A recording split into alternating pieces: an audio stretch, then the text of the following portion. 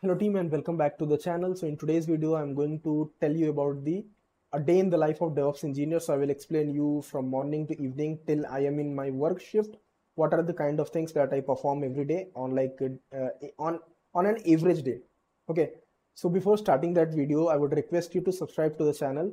We upload videos on daily basis, or at least we try to. Also, I have a Telegram channel which is many to many. That means anyone can send messages to that. So I would request you to join that group. And the reason that I ask you to join that group, because you can ask any questions, queries, or any issues if you are having. You can just put the message there.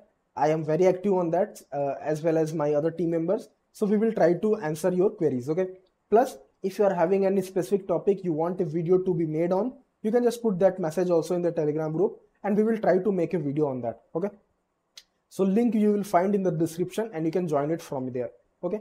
Now coming to today's topic. So I will explain you what is my day-to-day task, or basically daily routine that I do on an average day. Okay.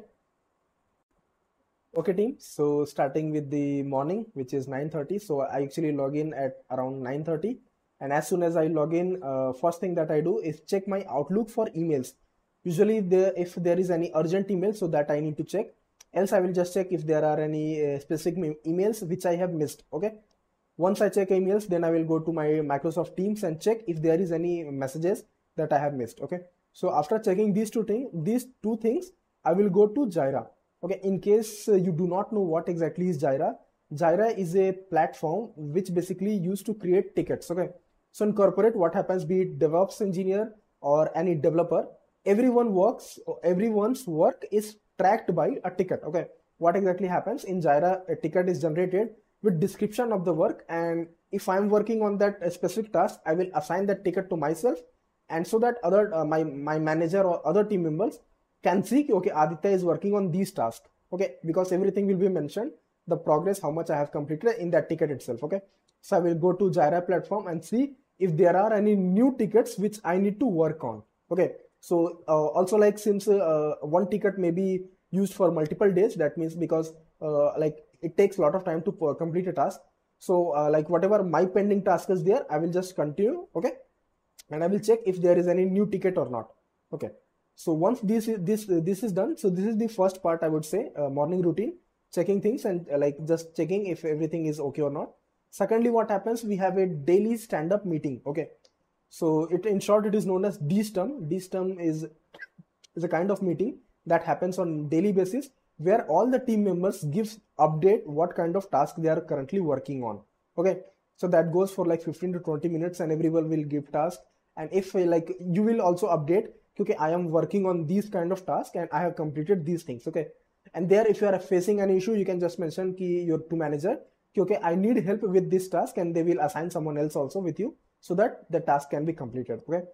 So this is the two things in the morning that I do, which is morning routine for checking mails, teams and tickets. Secondly, updating the team members and as well as manager in our DSTUM meeting, which is daily stand-up meeting. Okay. Okay. So next up, what happened, since we are having multiple projects, okay, so they are deployed in a specific infrastructure environment. So next, what I do, I try to check that or monitor that infrastructure if everything is running fine or not. That basically we do using Grafana. So Grafana we have already set up, and I just go and check the reports, check the dashboard. If there is any issue, a specific issue that is occurring or not in the the environment inside which our application is deployed. Okay. So that I will check using that Grafana. Okay. Also, if there is any issue, I will try to either fix it, or if I'm not able to understand that, I will connect to my senior and check with him how we can fix the issue. Okay. So this is coming in as a third task, that is infrastructure management. Okay. Monitoring and management. Okay. Okay. Then we have the most important thing, which is CICD. So basically we do not create new CICD pipelines every day. Instead, we update or modify the existing CICD pipelines. Okay. So sometimes we may receive requirement, okay, you need to add tribute stage for Docker scanning. So we will start working with our CICD pipelines and add the stage, test it in a lower environment.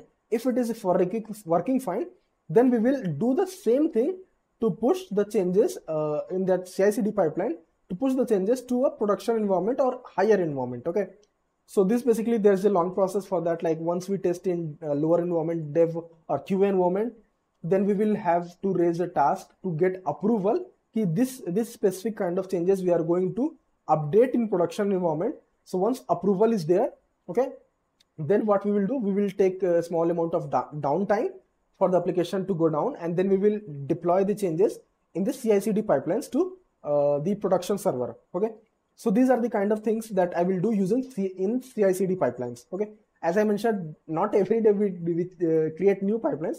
Instead, we just modify or update the pipelines based on the requirement. Okay.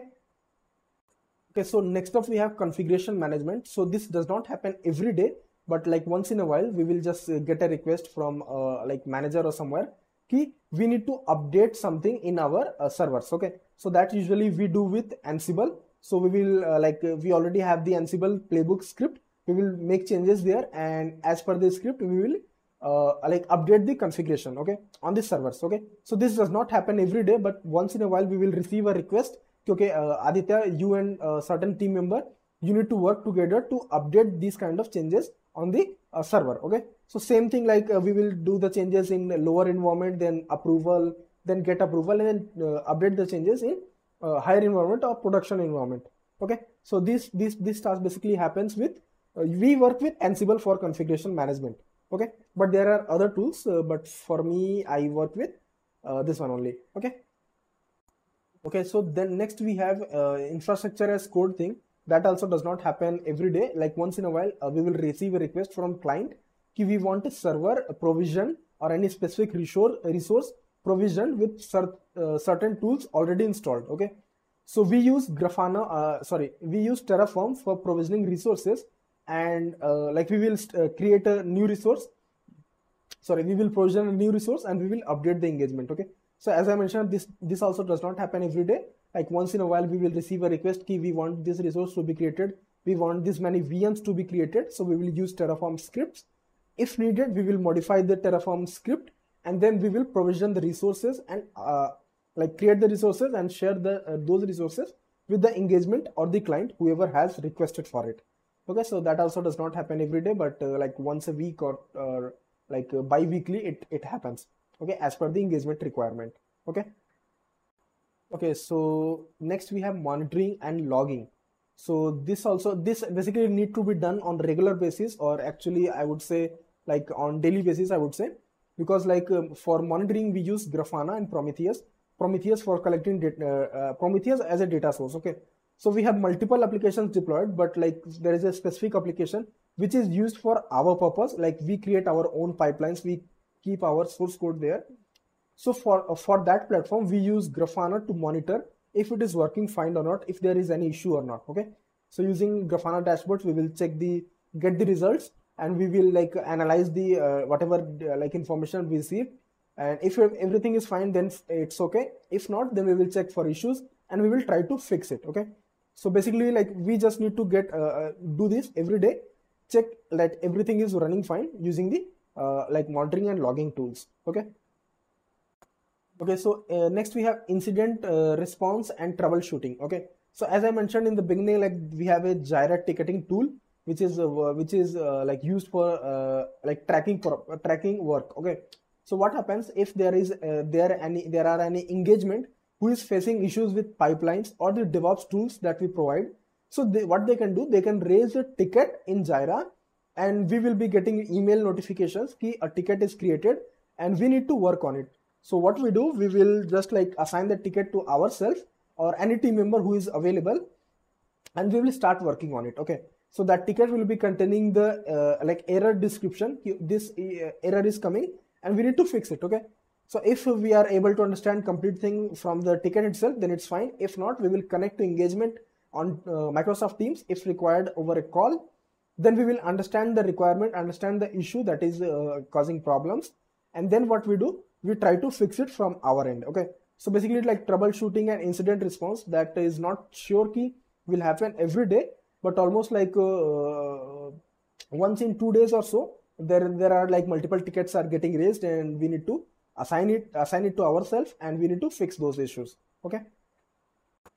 Next, we have a very interesting task, which is documentation. Okay, so in corporate, basically whatever things you are working on, if a project is like very like kind of big, then whatever new task you are working on, you need to basically document it and put it somewhere. So basically, in most corporate organizations, there is a tool known as Confluence, which is used for like documentation. Okay, so whatever documents you are creating, you can keep those documents on Confluence. Okay, so that is very common practice. Like whatever new things, like let's say I'm working on a POC is like a proof of concept, and a new topic is assigned to me. I need to create a demo and implementation.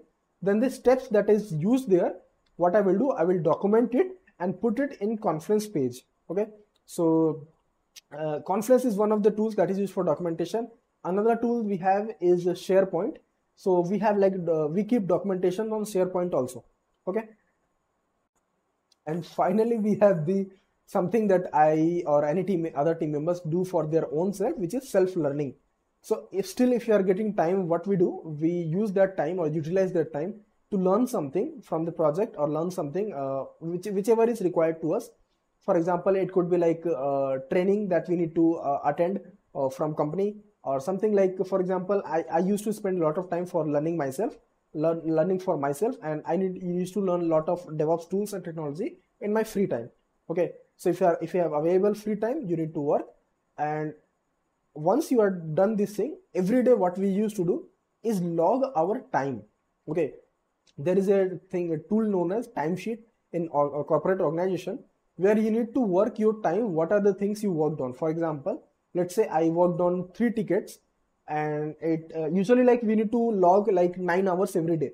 Okay, so what we do, we will 3 hours 2 tickets, and rest 3 hours I will just put it like self-learning, or like doing any other task. Those kind of things I can just put. So we need to log every day how much time we have worked on, and we need to complete like 9 hours every day. Okay, yeah, so these are pretty much like tasks that I used to do on daily basis in my organization.